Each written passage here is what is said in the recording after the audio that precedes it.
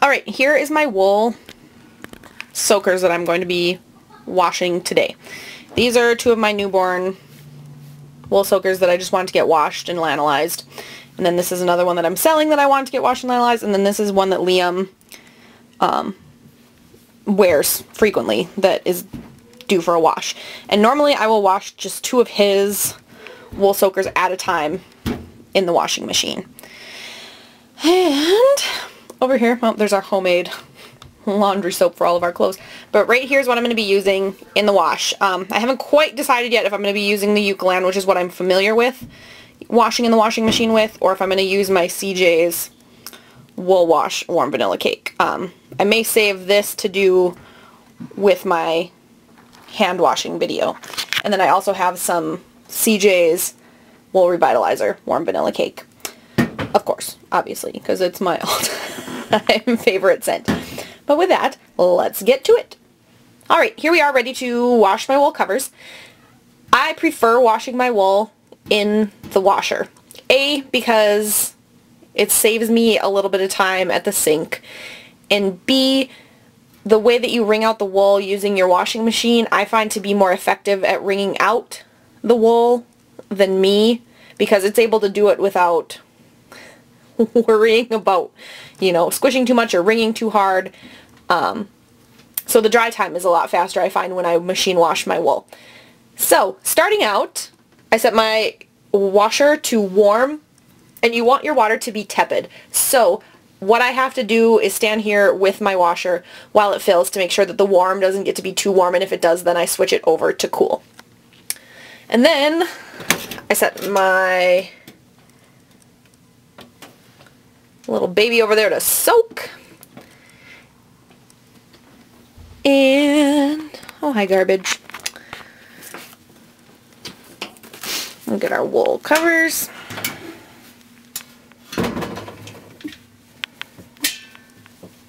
And I have to put these in here beforehand because I have an AutoSense washing machine, so it has to have something in it in order to fill. And get it going.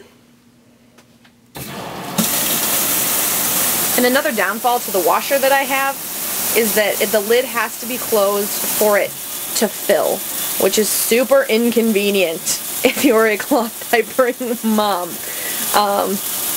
And really just in general, because when I use liquid detergent, I have to, you know, rinse it out in the bathroom in our basement, because I don't have a sink in our bathroom, and I can't just, like, do it, because watch.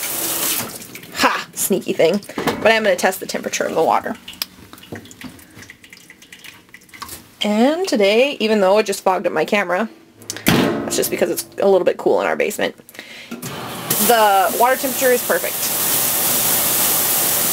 And with that, I'm going to add 2 capfuls of my Eucalan. This is the lavender scent. I'm going to add 2 capfuls of this to my wash, or my soak, I guess, because you don't ever want agitation to happen when your wool is in your washer. So, I am going to add, like I said, 2 tablespoons, and I need my other hand to do that, and then I will be back. Alright, I've added my soap, and as you can hear, the water is running again, and I actually, when I went to reach down and put my soap in, I found that the water was a little bit hot for my liking, so I've switched it to cool now, and it's still on the soak option on my washer. I will let it fill for a little while longer. And then what you want to do when you're machine washing your wool is you add your Eucalan, fill up the washer, depending on how much Eucalan you're using. How much water you're using will depend on how much Eucalan you need to put in the wash, and the directions on that are on the bottle for that. But then I let mine sit for half an hour in the soak cycle. So after that half hour has happened, we will be back. I forgot to mention, after the water has reached the desired level, I will reach down and give these a good squeeze in my washer. Now you may be thinking to yourself, Kari, you're hand washing them. But I will show you here after the half-hour soak the beauty of being able to use your washing machine to do this. So yeah, I just let them soak like this for half an hour and I will be back. And we're back 30 minutes later. These have been soaking in their eucalyptus and water. And we're going to close this up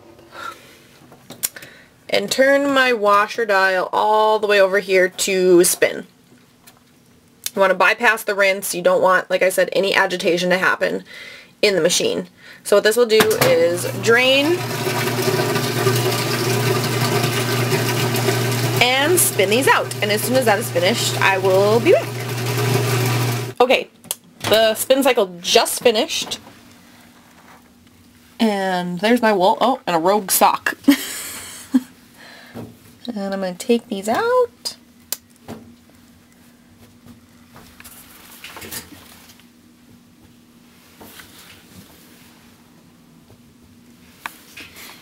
And for those of you that are new to wool,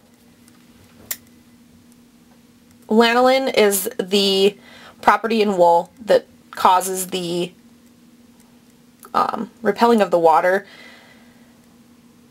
or the repelling of the wetness. And that's why when you wash your wool, you'll hear people say that you want to wash and lanolize your wool, you know, one every week or every other week or however long in between washes you are comfortable with using. I have gone 3 weeks without washing my Grateful Buns.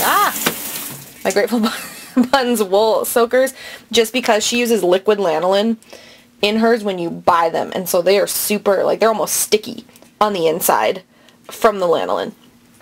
But that's why you want to boost your lanolin. As you saw in the beginning of this video, I have eucalyptus, and that is a wool wash with which is lanolin enriched, so really you don't have to take an extra step beyond this and lanolize your wool,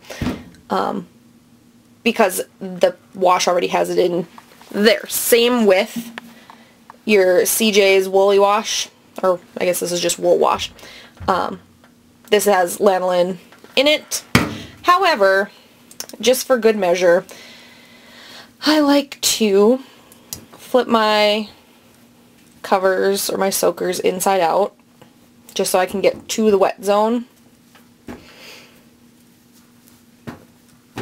and give them a spray before I let them dry with my Woolly Revitalizer,